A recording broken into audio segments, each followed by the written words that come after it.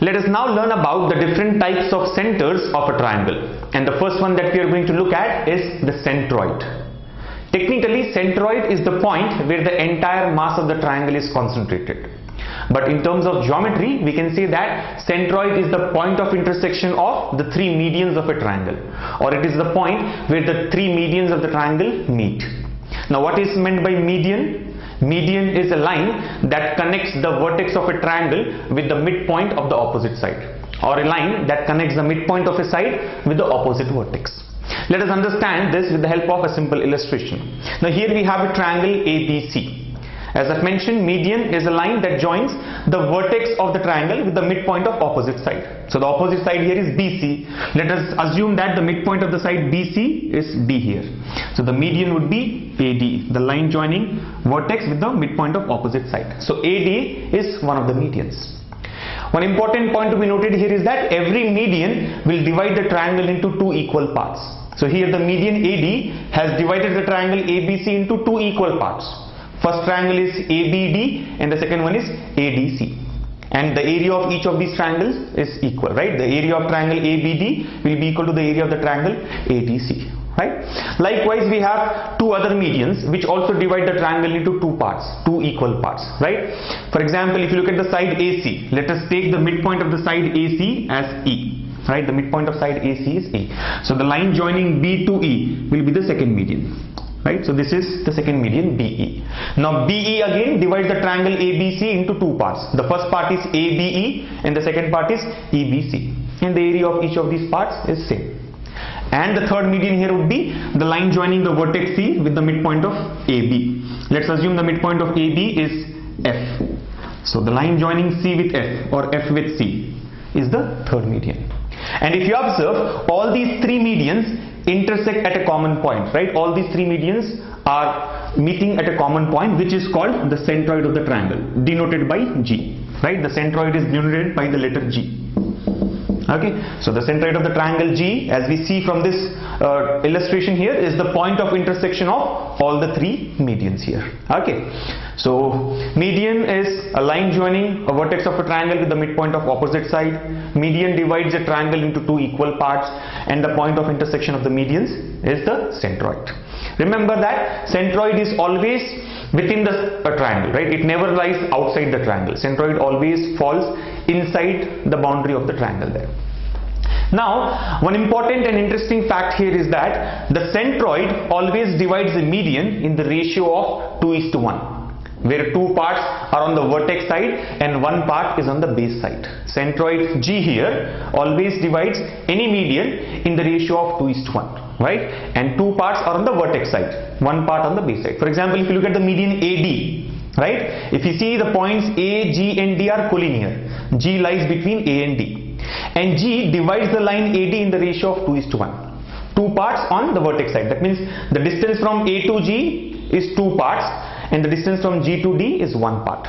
So the ratio is 2:1. Alright, so we can say that AG by GD, AG by GD will be equal to 2:1. The ratio is 2:1. And not just for this median, right? Even the remaining two medians get divided by the centroid in the ratio of 2:1. So always remember, two parts on the vertex side and one part on the base side. So if you look at the median BE, B to G is two parts and G to E will be one part. So we can say BG by GE is also 2:1. And similarly for the third median CF, we can say CG by GF. The ratio is always 2:1. So an important conclusion here is that centroid always divides the median into ratio of 2:1. Okay. Now another important conclusion or important point that we need to understand here is that if you look at the centroid G and the three vertices of the triangle ABC, we get three triangles within the original triangle, right? The first triangle here is ABG, right? The triangle ABG. The second triangle is ACG and the third triangle is BCG, right? So these three triangles, which are formed by two vertices of the original triangle and the centroid, together make the original triangle ABC here, right? So the first triangle ABG, second triangle ACG and the third triangle BCG, right? If we connect these three triangles, we get the original triangle ABC. And interestingly, the area of each of these smaller triangles is equal to 1/3 of the original triangle, right? So the second conclusion here is that area of triangle ABG is equal to the area of triangle BCG is equal to the area of the triangle ACG, right? ACG. The area of each of these triangles is equal to 1/3 of the area of original triangle ABC. The original triangle ABC, right? So for example, let's say the question says that the area of the triangle ABC is 48 square units, right? Area of the triangle ABC is 48 square units. Then what is the area of the triangle ACG, where G is the centroid? Now we know that area of triangle ACG will be 1/3 of the area of the total triangle or the complete triangle. So 1/3 of 48 square units, which is equal to 16, right? So we can say the area of the triangle ACG is 16 square units.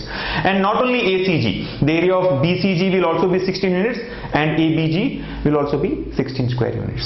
So that's again an important point on which questions can be asked in competitive exams, right? The point is the area of the triangle formed by two of the vertices and the center of the triangle will be equal to 1/3 of the area of the original triangle ABC.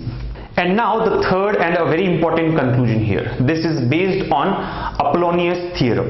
The theorem here states that in a triangle ABC, if the median is AD, then we can say that AB squared plus AC squared will be 2 times of the median AD squared plus half of the third side, which can be taken as BD or DC. So let's say BD square, or this is equal to 2 times of AD square plus CD squared. So this is again an important conclusion which is based on the median of a triangle, right? This is based on a theorem which is known as Apollonius theorem, right?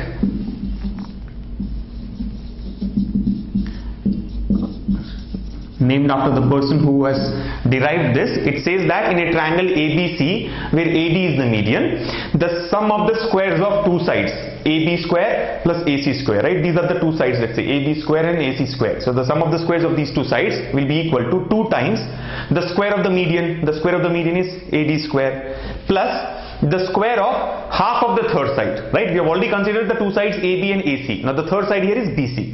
We have to take half of the third side. Now we very well know that the median is the line joining a vertex with the midpoint of opposite side. So D here is the midpoint. Now half of the third side can be taken as BD or DC, right? These two are equal. BD is equal to DC. So half of the third side can be taken as BD square, or it can be taken as CD square.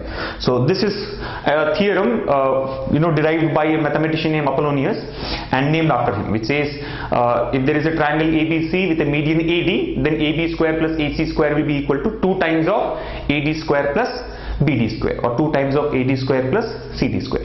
And not just for this median, we can take any of the medians here. For example, if you look at the median BE, then as per the theorem, the statement goes as follows, right? If you look at the triangle ABC with the median BE, then we'll say BA square plus BC square, alright? BA square plus BC square will be equal to 2 times BE square plus half of the third side, which can be taken as AE square. So BA square plus BC square equals to 2 times of BE square plus AE square.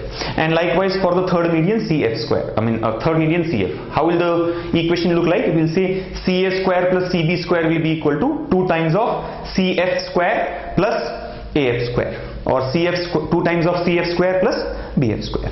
So that's a very important conclusion which we need to remember, so that if at all a question is asked on this theorem, it will be easy for us to arrive at the final answer. And the last point with respect to a median is as follows. If the given triangle ABC is equilateral, where all the 3 sides and the 3 angles are equal, then all the 3 medians would also be equal, right? And if the triangle is an isosceles one, then only 2 of the medians would be equal. So this is again an important point which you need to remember, that in an equilateral triangle, the 3 medians are equal, whereas in an isosceles triangle, only 2 of the medians are equal in length. So that's about the first center of a triangle, that is centroid, which is the point of intersection of the medians of the triangle, and some of its properties as I've listed here.